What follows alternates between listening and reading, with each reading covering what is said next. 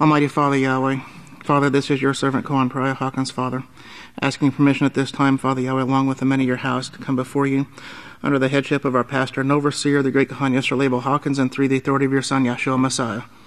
And Father, once again, it's with great joy we did come before you this evening, Father Yahweh, thanking you for another great opportunity to gather together, Father Yahweh, and to study your laws and your prophecies.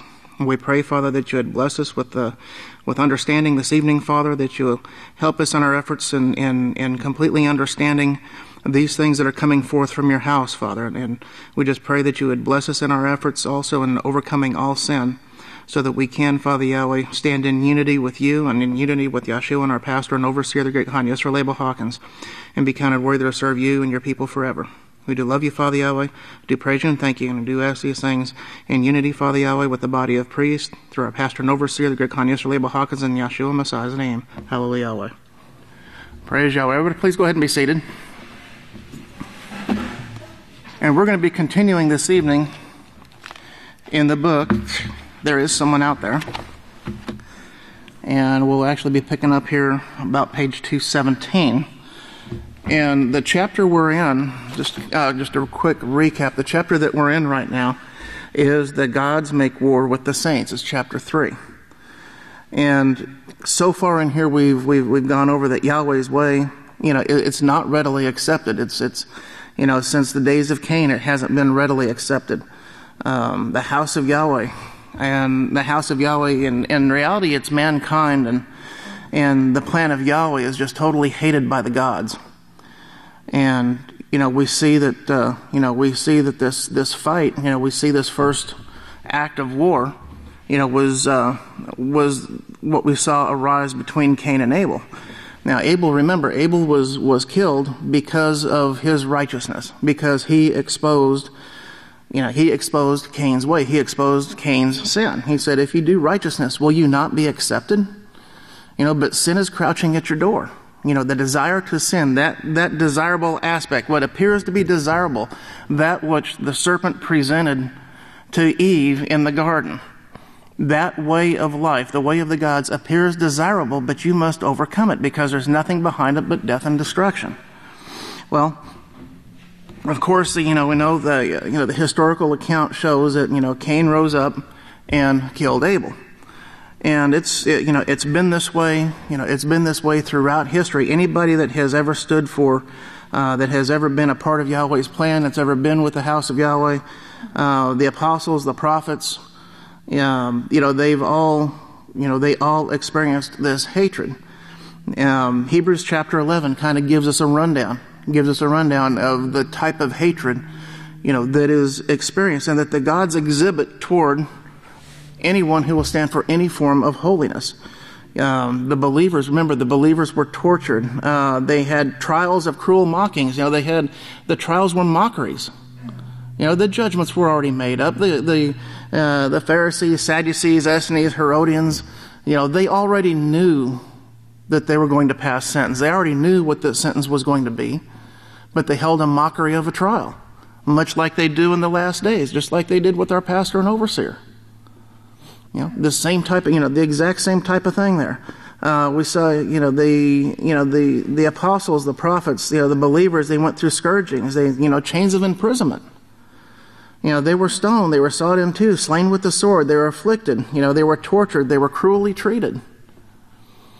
This is how the gods have treated, and those who follow the gods have treated the believers. Now, this hatred, again, remember, is toward anyone that would practice any form of righteousness, and it didn't end. It continues, and it continues through this day. Remember Malachi Martin in The Keys of This Blood, how he outlined the nations that were going to have war waged against them, and the reason that they were going to have war waged against them, because of anyone who would not bow their knee to Mother Mary. In this war, this hatred and the violence and the threat of violence, and the tortures and things like that. And that's one of the things that they used in the Dark Ages and with the Inquisitions. They would, it's not just the physical torture that they would put people through, but it was the mental torture. It was the mental anguish that they would put them through as well. detailing exactly what they were going to do and how they would use this particular instrument of torture against them, to instill that fear in the heart, that fear in the mind. That's what they did. And they used this to try to turn people and keep people from following the faith that was once delivered to the saints. And the gods are the ones that move the people. They move the people to be filled with this hatred and through these influences. And they influence their followers to slaughter thousands of innocent children. Remember what took place in the days of Moshe. When Moshe was born, the gods influenced, the Pharaoh to send out a decree that all of the infants, not all of the infants, but all of the male infants between a certain age, between certain ages, they were the ones that were to be killed. Why was that? Well, it was an effort to stop the plan of Yahweh. It was in an effort to stop, actually, mankind from achieving what Yahweh desires them to achieve. So it's not just the hatred against the house of Yahweh, but it's hatred, and it's hatred that's exhibited against all of mankind, because the gods know that mankind is going to inherit these things. It was also used, remember, this was also used in Yeshua's day, in an effect to cut off the prophesied mediator. That's what Herod did. Herod sent out that same decree, to go out and to try to kill off the Savior, to try to kill off Yeshua, to prevent that mediator from coming forth. Well, on page 216, and that's kind of where we've gotten to this point. But because of Yeshua's obedience to the laws of Yahweh, the gods were not able to prevent Yeshua from becoming, the high priest over the house of Yahweh. It was through Yeshua's obedience, Yeshua's obedience to the every word that proceeded out of the mouth of Yahweh.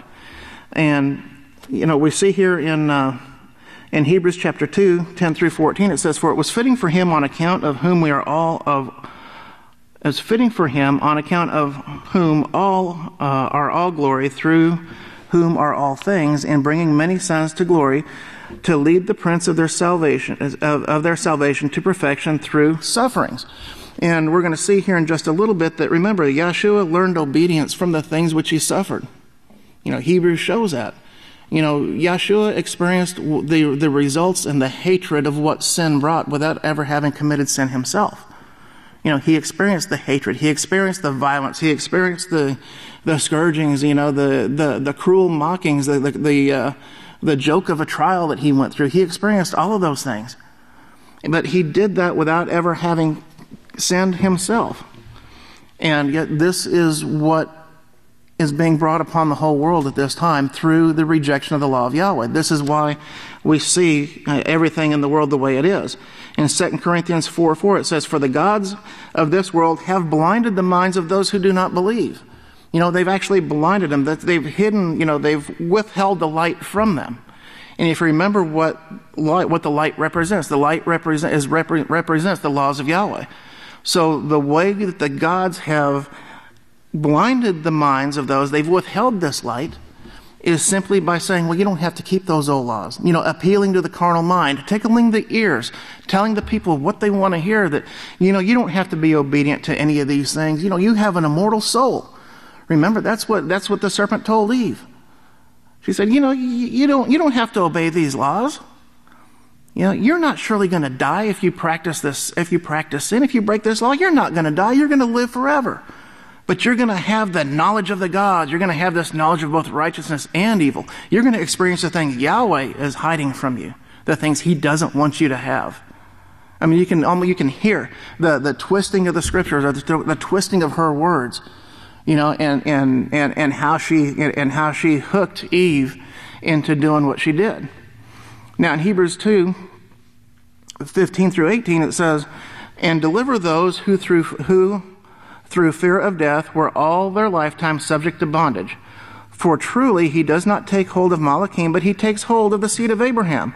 For this reason he had to be made like his brothers in every way, in order that he might become a merciful and faithful high priest in service to Yahweh, and that he might make atonement for the sins of the people." And this shows that Yeshua was a man. He had to be made like his brothers in every way. That was the only way he could qualify for the position of high priest. That was the only way he could qualify for that. He wasn't some pre-existent God. The Scripture doesn't support that. But yet that's what Christianity that's what they want you to believe. That he had some magical powers about him that enabled him to just become perfect, just to be perfect. So he wouldn't, he wasn't just like, somebody dangled, some scantily clad woman walked in front of him, and he just, that just doesn't bother me. That he wasn't in any way tempted. But yet the Scriptures show that he had to be tempted. He was made like his brothers in every way. He had the same desires that mankind does. He had the same emotions. He had all of those things. But yet he had those things under control. He practiced self-control. He had all of those things under control. And he ruled his emotions. He ruled his body. He didn't allow his body to rule him.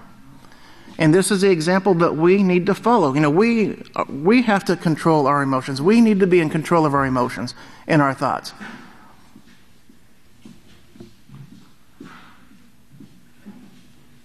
For in that he himself has suffered, being tempted and tested and tried, he is able to help those who are being tempted. This is why we're allowed to go through certain situations throughout our lives.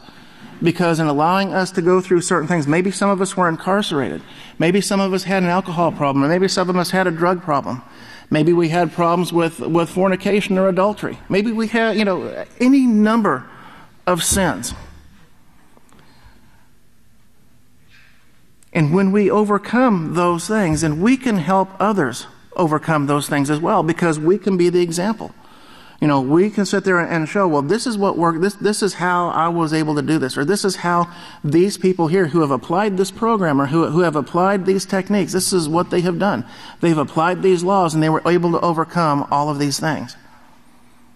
But again, each and every one of us coming from different backgrounds, a person who has never had a drug or alcohol problem, how can they truly help somebody overcome a drug and alcohol problem if they haven't been called out of that and haven't overcome that themselves?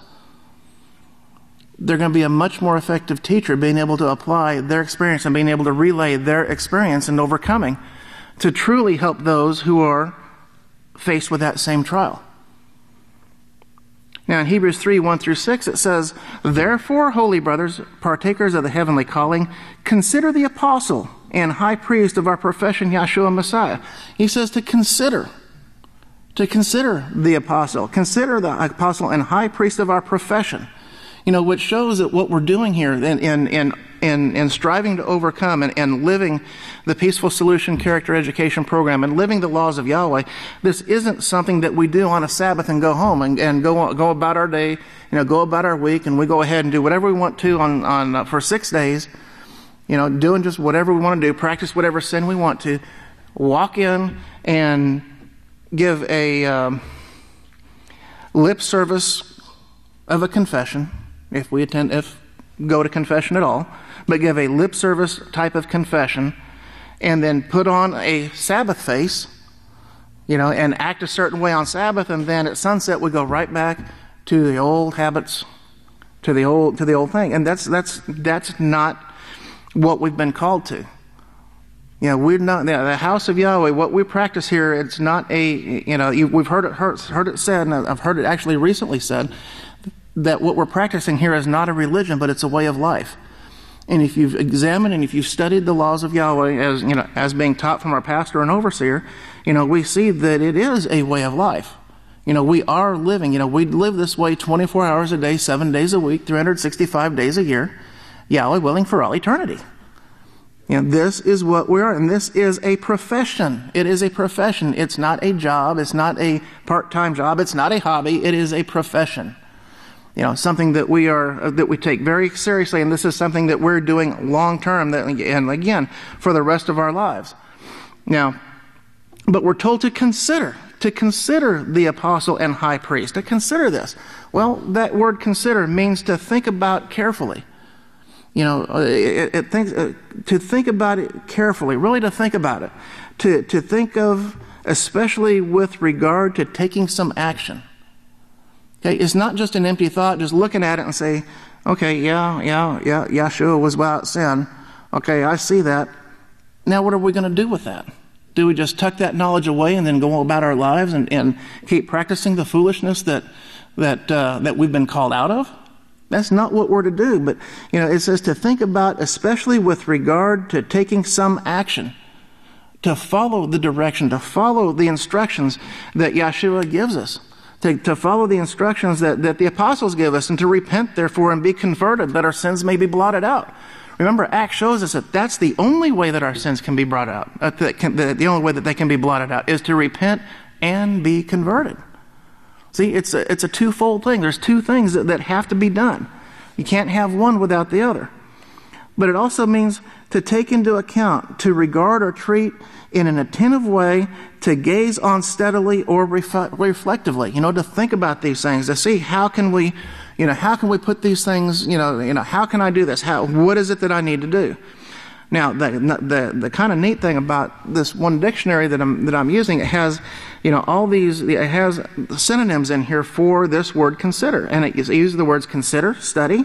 It uses weigh. And it gives a discussion here on what this word consider truly means. Now, it says consider, study, or contemplate, or weigh means. Weigh means to think about in order to arrive at a judgment or decision. Consider may suggest giving thought to in order to reach a suitable conclusion, opinion, or decision. Okay, to think about this. We can see the Peaceful Solution Character Education Program. We can see the STOP acronym jumping right out of here at us. Study implies sustained. Sustained, it means consistent. It doesn't mean a little bit here and a little bit here, but a sustained purposeful concentration and attention to detail. It's something that we have to purposely do. It 24 hours a day. We're told, the scripture tells us, the apostle tells us to be on guard 24 hours a day. 7 days a week, 365 days a year, to be on guard 24 hours a day, because Satan the adversary walks about like a lion seeking whom she may devour.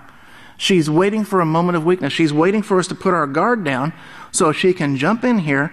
Her ministers, her workers, her influences can get in and take hold.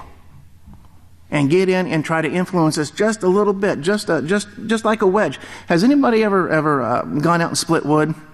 You get a big old stump. Maybe the stump's about this big around, and here you are with an axe. Well, how in the world are you going to get that stump to split? How are you going to break it down? Well, you can take that axe, you can hit it in the middle, but the axe is kind of going to get stuck. So what do? You take a wedge. Now think about these influences of wedge. To break that stump down, to break down your resolve to keep the law of Yahweh. You take that wedge, and you put that wedge in that crack. And then you hammer at that, and you hammer at it, and you hammer at it. And what does it do? That wedge is shaped like this, right? So the more you hit it, the more force it puts on that stump, and it starts to slowly splinter and slowly break away. That's these influences, the influences that are out here. And this is how Satan is going to get in there, and how she is going to try to come between you, or come between us and Yahweh. But it means a sustained, purposeful concentration and attention to detail. Weigh also implies attempting to reach the truth or arrive at a decision by balancing conflicting claims or evidence. Weighing the pros and cons. If I do this, if I take this action, or if I do this, am I going to bring harm to myself? Am I going to bring harm to somebody else? Am I going to bring harm to the environment? Weighing the pros and cons. That STOP acronym again. Stop and think. Consider our options. What are we doing? What are we thinking? What are our actions? What does the law teach us? And then we proceed with that right choice once we make that, once we come to that conclusion. But this is what we're to do. We're to consider the apostle and high priest who was faithful to him, Yahweh, and who begot him just as Moshe was faithful in all of Yahweh's house. Now this one was counted worthy of more glory than Moshe, since he who prepared the house of Yahweh had more honor than the house of Yahweh. Now every house is built by someone, but the one having ordained all things is Yahweh. Now Moshe was truly a faithful manager in all the house of Yahweh and all the house of Yahweh, as a testimony to those things which were to be spoken after, that the Messiah as a son is over Yahweh's own house, whose house we are, if we hold fast the confidence and the rejoicing of the hope firm until the end. Now notice here, this is conditional. To be a part of this house, to be a part of the house of Yahweh. Now look here, it says the Messiah as son is over Yahweh's own house, whose house we are. If, you see that little 2-letter word there? If? Boy, that has some major implications. But yet, if we're not careful, we'll read right over the top of it. If, that means that shows it's something conditional. It shows it's dependent upon us doing as we're instructed. So, and that's what it says here. If, it's conditional. If we hold fast the confidence and the rejoicing of hope, being firm until the end. No, not falling to influences, not turning to the right or the left. And this is also why that there is no hope outside of the house of Yahweh, because nowhere else on the face of the earth are you going to find the laws of Yahweh taught. Nowhere else are you going to find Yahweh but here at his house. In Hebrews 5, 9 through 10, it says, if we look at verse 8, it shows Yahshua learned obedience from the things which he suffered, then being perfected. So he had to go through the things. He had to go through all of those things which he suffered, because that was part of him being perfected. That was part of the sealing in his mind, just as it is with us, that we don't want any part of this world. We don't want any part of sin because we see the harm that it brings. Then being perfected, he became the causer of eternal salvation to all those who obey him, called by Yahweh as a high priest after the order of Melchizedek. After the order of Melchizedek. Now, the second part here, and the next portion here that we're going into, is why the Holocaust in this present century. Now, this actually takes this discussion here of why the Holocaust in this present century. It actually takes several pages here, and we're definitely not going to be able to get through it all this evening, but we'll sure get a start at it here. But why the Holocaust in this present century? Pastor shows here, he says, it is clear that Yahshua established the house of Yahweh once again through Yahweh's 613 perfect and righteous laws, just as Moshe had done thousands of years before. Many people were converted to Yahweh's way of life during that era because of the faithful and diligent work Yahshua and his 12 apostles did in preaching and publishing the laws of Yahweh. And we see the same parallel going on today. Through the preaching and the publishing of the laws of Yahweh today, through the constant teaching that goes forth from this house, either in written form, through the books and through the booklets, through the Prophetic Word magazine, through the newsletters, through the sermons. Sermons are available for download. They're available to be listened to now 24 hours a day. The radio broadcasts are available 24 hours a day. Now, I remember a pastor years ago said that he would love to be able to go, to be able to teach and preach for 24 hours a day. And this was actually even before, and I think that was even before they had the auto reverse cassette tapes. You remember those? Remember the cassette player that you could get? You put a tape in it and you just let it go. And you had an auto reverse. So it got to the end of the tape and it'd back up and it'd go the other way. And so you could play both sides of the tape, and it would do that continuously over and over and over and over again. And that was even before CDs came out, MP3 players and all of that. Now, the technology is unbelievable. The amount of, the amount of information and stuff that we have available at our fingertips. And it was all done. It was all created. Yahweh allowed all of this to come about for our use in these last days. Now, it's also been perverted by the world because they use it for their purposes. They use it as influences to draw people away, to entertain the people, to keep their minds off of what's important, and to just to tickle the ears. This is what the world does, but it takes a lot of effort. It takes effort on our part to not succumb to those influences and to put our mind and our concentration in the areas that is really truly going to be beneficial to us. And the only thing that really is truly beneficial to us is this constant flow of oil that comes forth from this house, this golden olive oil. This is you've heard the saying, you can't take it with you. all of these physical things that are in the world. When people die, they leave them. Relatives fight over them. People fight over them. They fight over land. They fight over heirlooms. They fight over silver and gold. They fight over all of those things. But what's the one thing that we take with us? What is it we take with us?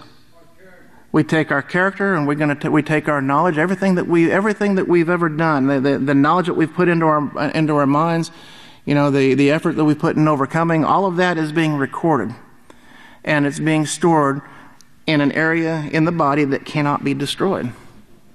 Fire isn't going to destroy it. A nuclear bomb isn't going to destroy it, and that's what Yahweh is going to use.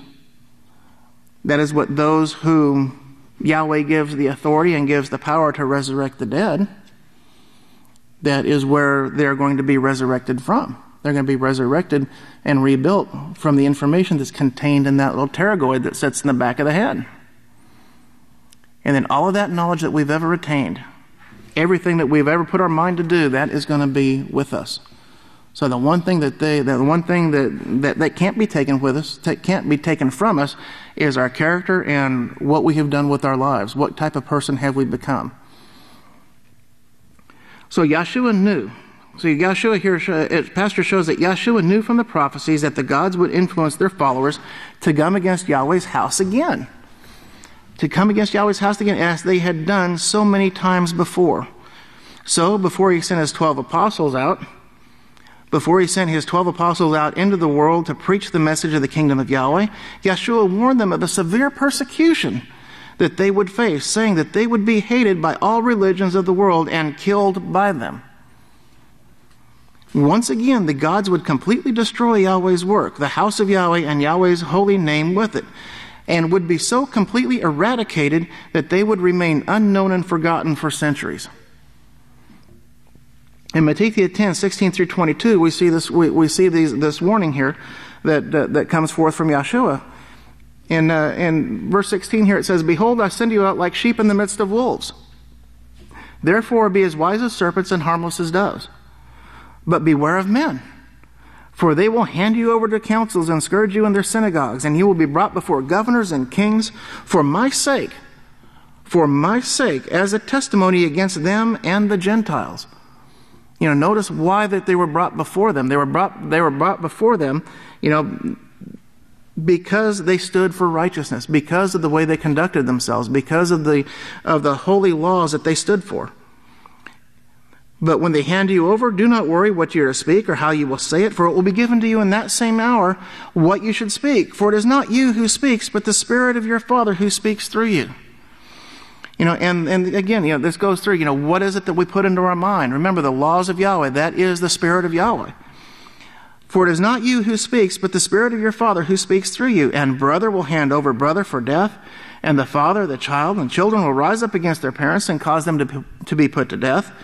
And you will be hated above all men for my name's sake, but he who endures until the end, the same, they will be saved.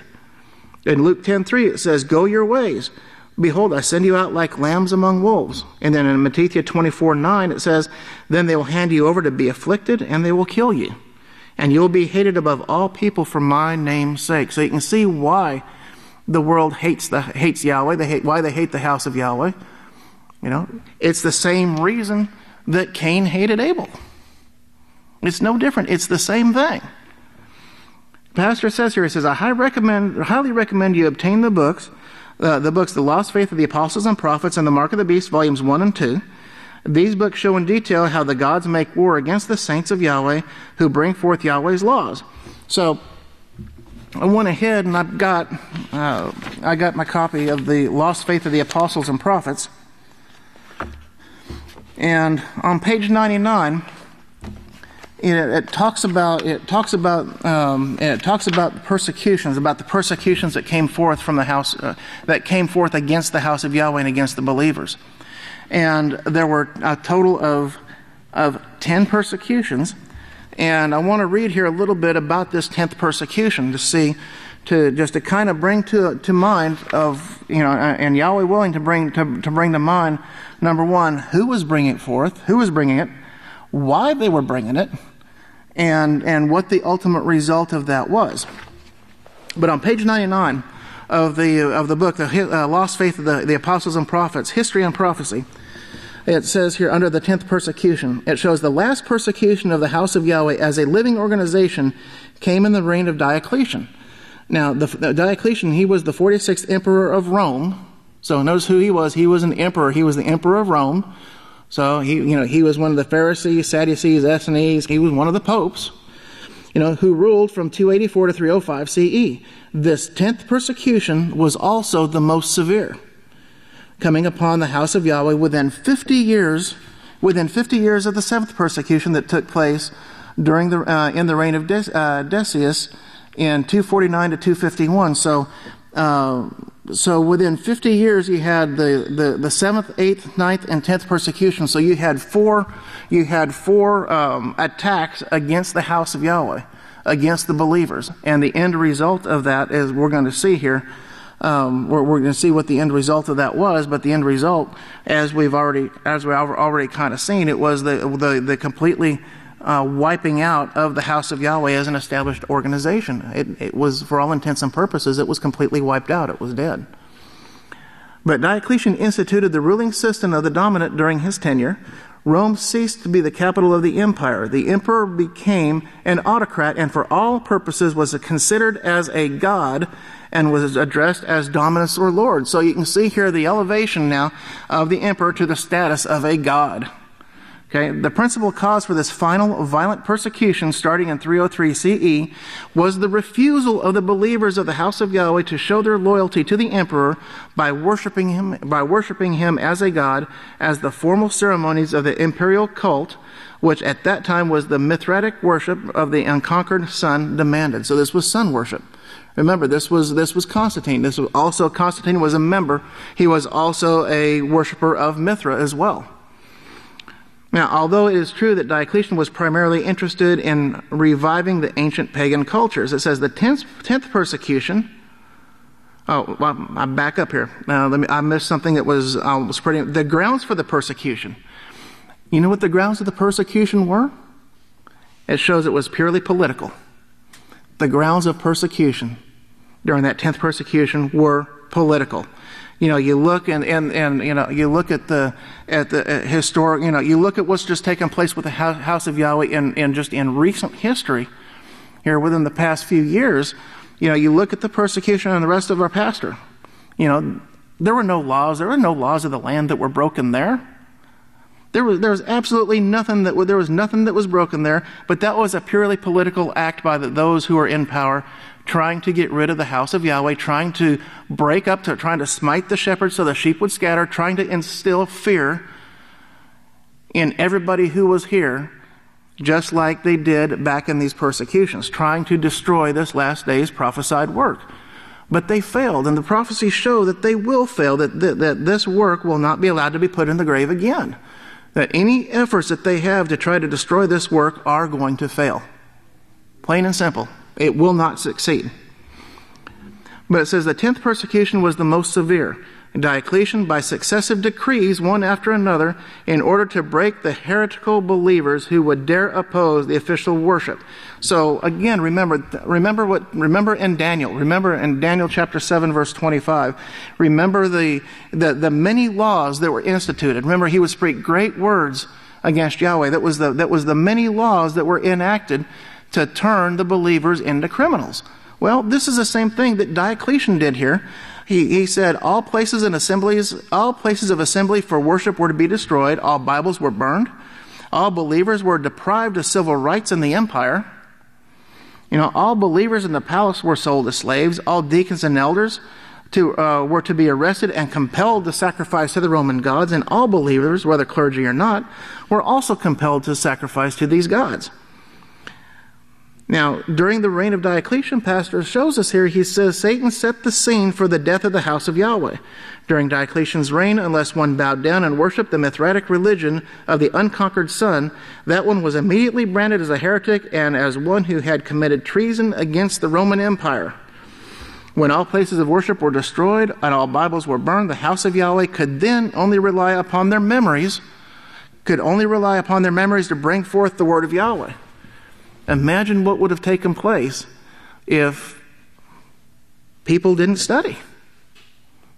How easily that they would have fallen. It says, when the elders and deacons were still among the people of Yahweh, the way of Yahweh was still brought forth. They remembered and recollected the righteous things Yahweh had taught the people. Progressively, Diocletian's persecution became more severe. All believers were deprived of their civil rights in the empire, and those who might have been in the palace were sold as slaves. The Roman Empire, one would certainly say, was not a place where religious freedom abounded. Diocletian perceived this heretical worship was still being practiced in his empire, and then took the following step. And then that was when the elders and the deacons were arrested and compelled to sacrifice to the Roman gods. With the leaders out of the way, Satan knew that the house of Yahweh would fail. Yeshua prophesied in Matthew 26:31 and Mark 14:27 to smite the shepherd, and the sheep of the flock will be scattered. But first, Pastor shows first Yeshua, the chief shepherd, was sacrificed. Then the righteous apostles were also shepherds of the house of Yahweh were killed, and all other leaders of the house of Yahweh were systematically eliminated. There were no leaders, and the flock of Yahweh was scattered throughout the Roman Empire. It was then a very easy matter for Diocletian to finish off his last edict. All believers, whether clergy or not, were compelled to sacrifice to the Roman gods, and the only alternative to sacrificing the gods of Rome was death. There was no other choice. You're either going to do this or you're going to die. By the time the 10th persecution was accomplished, what Yeshua had established as the group of believers under the authorities of the apostles, called the house of Yahweh, was dead as an established religious organization, completely fading from sight, until the house of Yahweh was reestablished in the last days according to the prophets. So there was a time period, and we're going to see this as we continue in our studies here. We are going to see here how, we're going, and we will examine that. Again, I don't think we're going to get to it. I know we're not going to get to it this week. But we're going to see exactly how it was prophesied that the house of Yahweh would be wiped out, how it was wiped out, and when it would be reestablished and where, and the prophecies are going to be covered in detail. Now, and we already saw here in Daniel 7:25 how these great laws, these many laws were passed. Now, in Psalm 56, 1-5, it says, "Be merciful to us, O Yahweh, for man pants after us to destroy us. Fighting all the day, man oppresses us." Now, when you think of a panting dog, or when they say that man pants after us, that just shows the word pant. It actually means to feel a strong desire for, to yearn eagerly for. You can see the zeal, and just the zeal that those who brought the persecution went after the believers. It wasn't a casual thing. The influences of the leaders at that time, the influences of the leaders, they would whip the people into a frenzy. Just really, build them up to where all they wanted to do was go out and just take them completely off the face of the earth. And this is the same type of thing that we see that takes place through the news media today. We see it through we saw it through the news reports, and through the unrighteous and the untruthful reporting that went on over the past several years. That's what they're trying to do. They're trying to stir the people up to come against the house of Yahweh and to come against anyone who would stand for righteousness. This is what they're doing, and it continues today. You can see it when you step back and when you look at it. But it says, "Our enemies have gaped on us all the day, for there are many who would devour us." In the day we are afraid, we confide in you, and you, Yahweh, we praise your law, and you, Yahweh, we have trusted. We will not fear, for what can flesh do to us? There is not a single thing that any person, any organization, it doesn't matter who they are, it doesn't matter which police force, it doesn't matter which court, it doesn't matter which army, they cannot do a thing. They cannot touch this house or anyone in it unless Yahweh allows it. And that is the importance of making sure that we stay. We want to make sure that we do not allow ourselves to be cut off from Yahweh.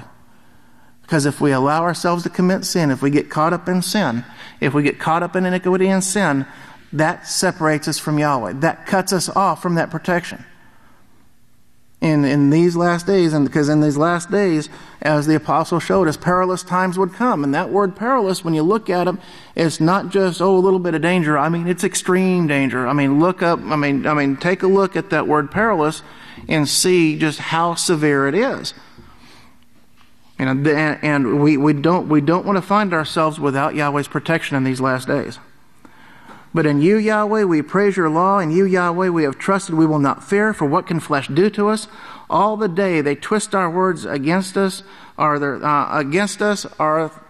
thoughts for evil?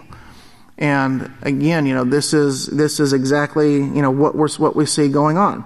Now, the scriptures above depict very accurately the twisted reasoning of those belonging to the world's religions, Christian or otherwise, who are not prophesied of by the prophets. These religions claim to be righteous. They don't use the word righteous. They use other words in there. They don't want to use the word righteous, because Deuteronomy 6:25 tells us very clearly what righteousness is. But they don't want to use that word. But they claim to be righteous while they fight against the laws of Yahweh written in every Bible. They also claim that the persecution suffered by the prophets, the apostles, and the true Savior would never occur in today's society. I've heard people say, we've heard people say, well, if I was living in the days of Moshe, if I was living in the days of Yeshua, I wouldn't have turned against him. I would have followed him. I would have followed everything he said to do.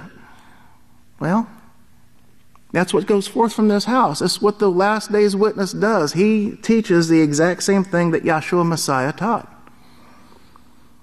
But let me remind you, Pastor says, of the millions of Hebrew people who were persecuted and killed by devout, God-worshiping Christians just 60 years ago because they simply kept the fourth of the 10 Commandments. The persecution readily comes forth with anybody that tries to keep the Sabbath. Try getting a job in the world.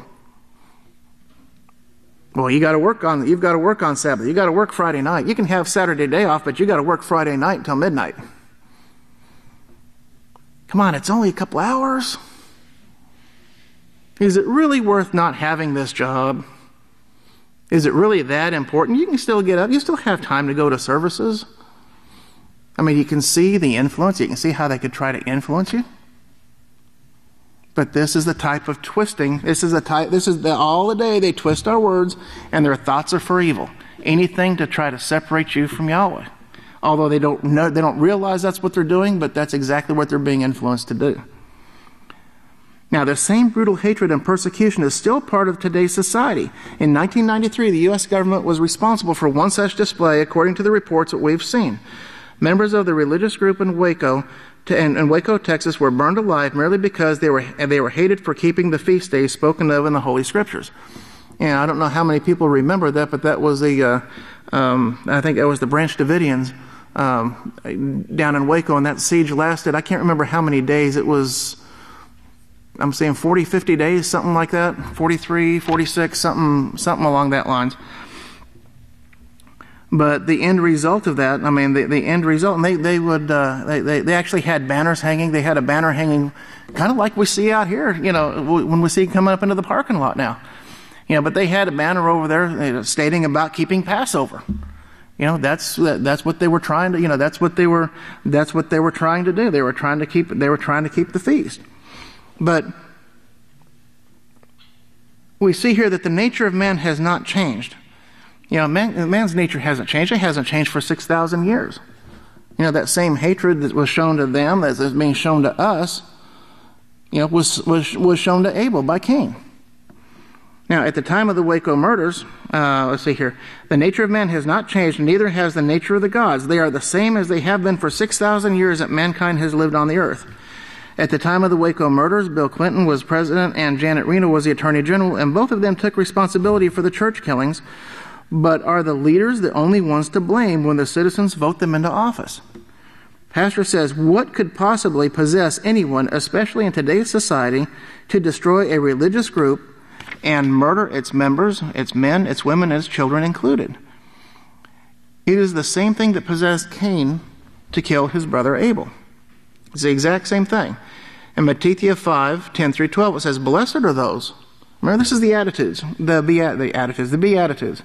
Blessed are those who are persecuted for righteousness' sake, for theirs is the kingdom of Yahweh. And so we see that, if we're driving down the road and it's a speed limit 70 miles an hour, and we're going 90 miles an hour, and we get pulled over by the police, we get pulled over because we're speeding, and can we yell, "Oh, I'm being persecuted because I've got a white buffalo in my back window. I'm being persecuted because of that"? No, you were speeding. You were speeding. Now, if the speed limit is 70 miles an hour, you're doing 68, and you get pulled over, okay, now we might have a different story. If everything else is right, if we don't give them a reason. And that's the thing we have to be very, very careful of. Don't give the authorities any reason. Don't draw attention to ourselves. Don't give them any reason to stop us. Make sure your headlights are working. Make sure your taillights are working. Make sure your car's inspected. Make sure it's up to date. Make sure you've got tags. Make sure you're up to date on your insurance. Make sure that you've got that, because they can run your license plate and see whether or not you have insurance. And then they can use that to pull you over. So, we just have to be extremely careful. But blessed are those who are persecuted for righteousness' sake, for theirs is the kingdom of Yahweh. Blessed are you when men will revile you and persecute you and say all manner of evil against you falsely for my name's sake. These are things that are not brought upon ourselves. We don't bring these things. We don't bring this persecution upon ourselves. This is what comes against us because of what we stand for. Because we stand for perfect righteous character. We stand for the laws of Yahweh. We stand for Yahweh. Now rejoice and be exceedingly glad, for greatest is your reward in heaven, for in the same manner they persecuted the prophets who were before you. In Yachanan chapter 3, verse 20. Yachanan 3, verse 20 here. It says, "For everyone who practices evil hates the light, and neither comes to the light, for fear his deeds would be exposed."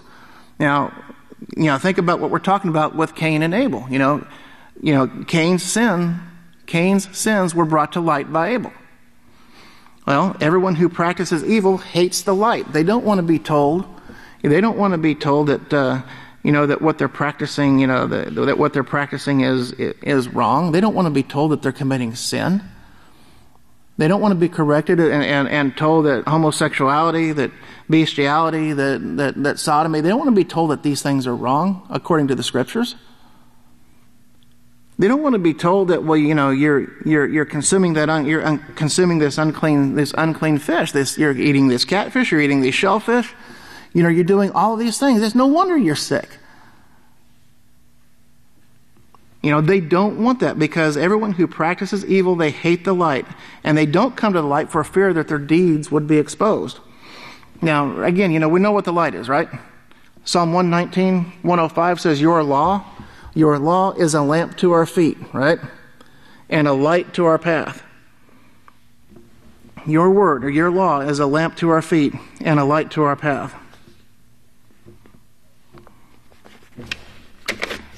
In Yachanan 15, 18-25 shows again, if the world hates you, you know that it hated me before it hated you. If you were of the world, then the world would have loved its own, but because you are not part of the world, for I have chosen you to be out of the world, for this reason the world hates you. It's because we don't conduct ourselves in the manner that worldly people conduct themselves. We're not going to have worldly friends because we have nothing in common.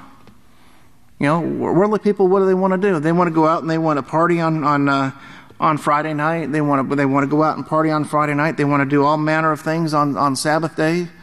They want to do all of these things. Where is our heart? What's our desire? Our desire is to serve Yahweh. That's why we're here. That's why we come to the Sabbath. Our desire to serve Yahweh and to serve one another and to learn what it is that we need to learn so that we can go forth, as the banner says there, and teach what we've learned. But it says, remember the word that I've said to you, a servant is not greater than his ruler. A servant will never be greater than his ruler. There is no way that we are ever ever going to be above our pastor and overseer, Yisrayl Hawkins. We will never attain that. We will never attain that. You know, there is no way that anybody is ever going to go above Yahshua Messiah. It will never take place. A servant is not greater than his ruler. If they have persecuted me, they will also persecute you. You know, if these things came against Yahshua, why would we be any different? You know, we're striving to conduct ourselves in the same manner that he did. You know, we're striving to take on that same character that he did. If they persecuted me, they will also persecute you. If they have kept my word, they will keep yours also. But all of these things they will do to you because of my name, for they do not know him who sent me. If I had not come and spoken to them, they would not have had their sins revealed. But now they have no cloak or covering for their sins. You know, we didn't know what our sins were. Before we came to Yahweh's house, before we were called into the house of Yahweh, we didn't know what our sins were. Because we were never taught. We didn't have a teacher to tell us what sin was. But when we come to Yahweh's house, we have a loving teacher that tells us what sin is and the harm that sin brings. And he pleads with us, and he begs us to overcome this foolishness. Now, he doesn't get up here and get on his hands and knees and, oh, please, please, please. But he says, come, let us reason together. I'm reasoning with you. What reasonable person, why would anybody, want to practice something that is going to cause them death? I don't know of anybody here that would intentionally go up and grab a hold of a red-hot stove. I don't know anybody that would, because that is going to hurt. You are going to get burned, and you could, depending on how long you are in contact with that stove, you could permanently disfigure your arm, your hand, or whatever, and lose permanent use of it. I don't know anybody that would do that. And it's, pastor gets up here and he explains these things. He explains these things to us. He takes the cloak. He takes things that seem complicated. And you heard him say that, the things that he's going over now are somewhat complicated, and they're built upon lessons that we've had previously that were complicated. But yet he brings those things to us in a manner which are easily understood. And that's the sign of a great teacher. The sign of a great teacher is somebody that can take something that is extremely difficult to understand and explain it so anyone can understand it. That's the sign of a great teacher. And that's how we need to become. We need to strive to take on that same, characteristic of a teacher. And the only way we can do that is to go back and rehearse the things that we've been taught. Why? So we can do like the banner says, to go forth and teach what we've learned, so that others can receive the same benefit that we've received. We've received tremendous benefits from everything that Pastor has taught us, from everything. Look at the health. Look at how much better our health has gotten. Look at how much better our relationships have gotten with our families, with one another, with our children. Look how much better life is since we've put these things to use in our lives and have practiced them and studied them and practiced them. We see it from feast to feast. We see the progress, and you hear Pastor, he talks about the progress, how the love has grown. I mean, anybody that has been here for any length of time, can look back in 5, 10 years ago, 15 years ago.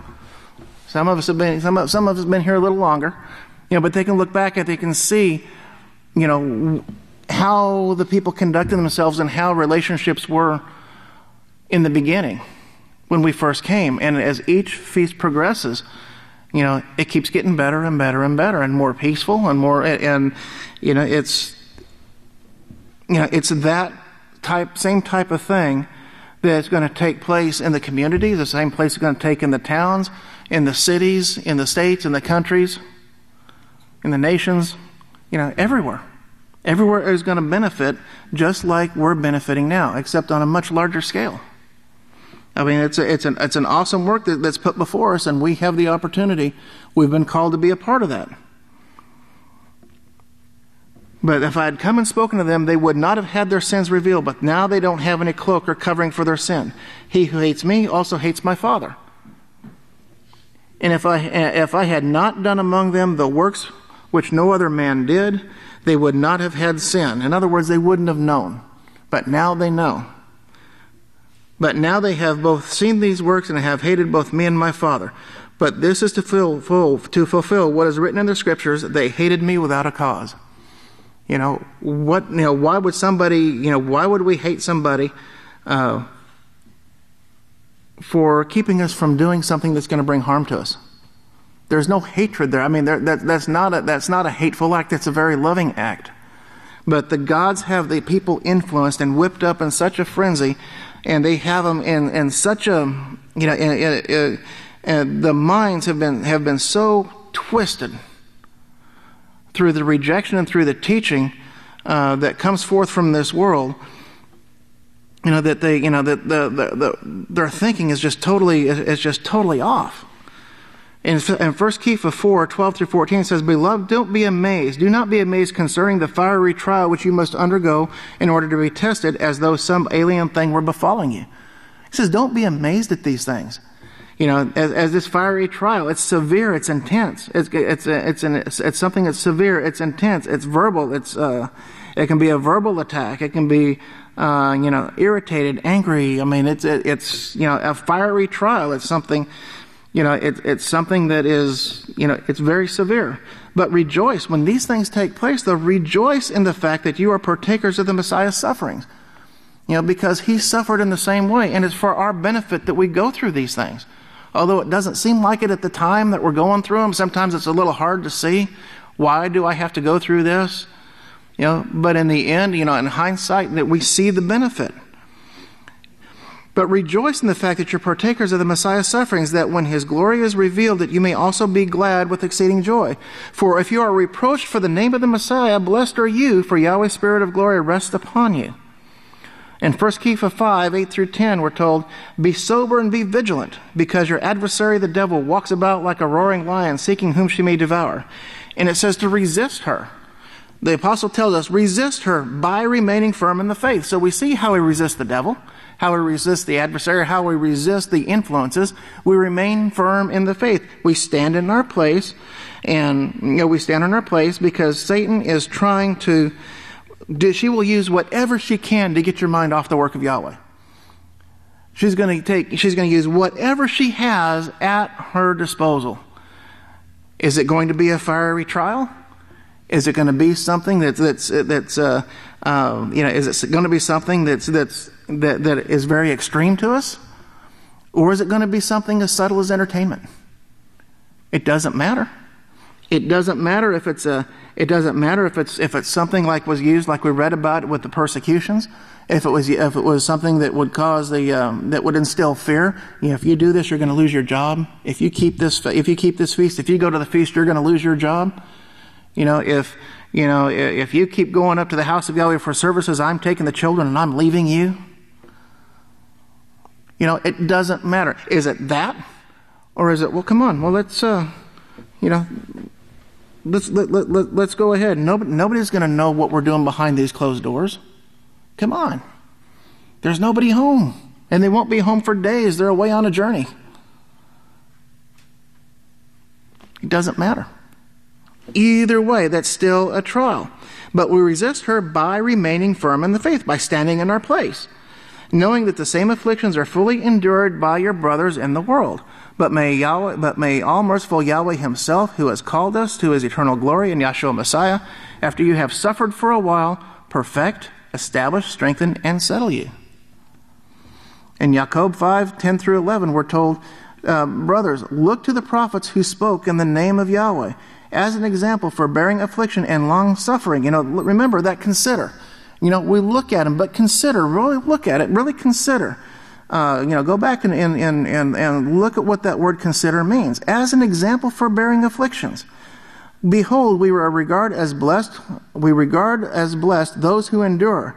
You have heard the patience of Job, his perseverance, and have seen the ultimate result of Yahweh, that Yahweh is very compassionate and merciful. During the period of history called the Dark Ages, knowledge was greatly suppressed. Millions of books were burned and laws were passed to keep anyone from ever owning a Bible. If a person was found to be with the Bible, they were punished according to the laws governing the territory where they lived. Depending on the laws, those who refused to submit were either put to death, imprisoned, or had their homes and belongings confiscated. And we see that a lot with the Crusades. All of this horror was part of the plan of the gods to completely erase the memory of Yahweh's name and the name of his house, the house of Yahweh. They were successful in their efforts.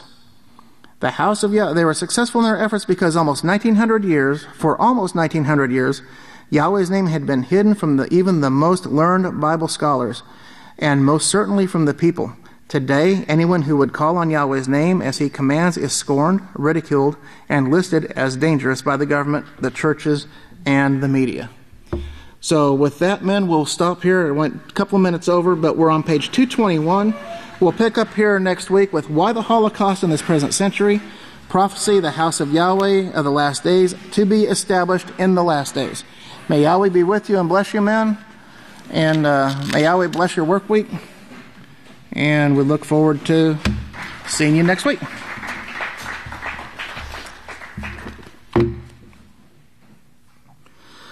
Great and merciful living Father, whose holy and righteous name is Yahweh. Father, once again, this is your servant, Kohan Prior Hawkins, Father, along with the men of your house, Father, asking permission to come before you in unity, Father Yahweh, with the body of priests, or a pastor and overseer, the great Kohan Yisrayl Hawkins, and through the authority of your Son, Yeshua Messiah. And Father, we do thank you again for this class and the opportunity to study, Father Yahweh, and to rehearse these things, Father Yahweh, and to have these things brought back to the forefront of our minds, Father, so that we can have these things firmly established in our minds.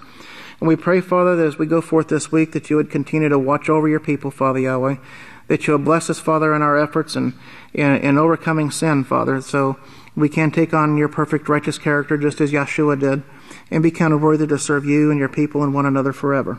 We pray for your continued protection and guidance, Father. We do pray for those who are sick and afflicted. May you strengthen them, Father Yahweh, from the oldest to the youngest. Heal them, Father, from the afflictions that they're having and the suffering at this time. And bring your people, Father Yahweh, to perfect health, Father, so that we can all stand in our place, Father, and rejoice greatly before you and practice, Father Yahweh, serving you and one another. We also pray for those who are incarcerated, Father Yahweh, or being withheld by governmental systems or the prison systems, Father. May you strengthen them and guide them and comfort them as well, Father, knowing that one day soon we will all be gathered together physically in one body, all at your great house here at Abel. And Father, we do love you and do praise you, and we thank you for everything that you've given to us, and pray that you continue to watch over us and bless us this day. We do ask these things, Father Yahweh, in unity with the body of priests and the seed of the witness Yisrayl, and through Yeshua Messiah, Hallelujah.